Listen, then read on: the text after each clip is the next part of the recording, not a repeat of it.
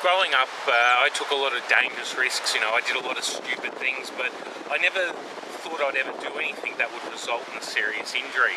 And when I was 19 and I trespassed on the railway tracks, I never even thought that that would completely change my life. You know, people see me, they see the one arm, they see the one leg, and they see the missing fingers, but they have no idea of the consequences that I live with every single day of my life just for taking a shortcut. The emotional consequences are something that lives with you for the rest of your life. You've got regret, denial, guilt, anger. You know, I feel angry for what I've put myself through, but, you know, what about innocent people like the train driver, the guard, the police, ambulance drivers, the doctors, the nurses, like the train driver? My accident happened in New South Wales. The train driver who was driving the train that ran over me, he was driving a 500-ton train.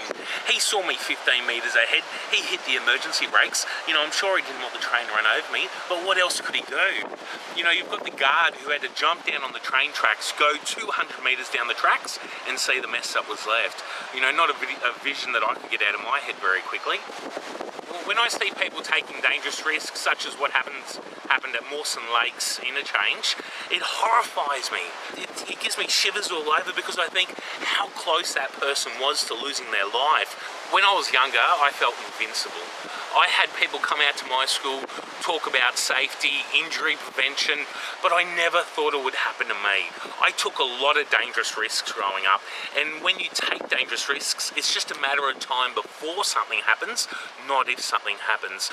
You know, we take dangerous risks, we do silly things, but we don't understand it takes a split second, less than a second to change our life forever.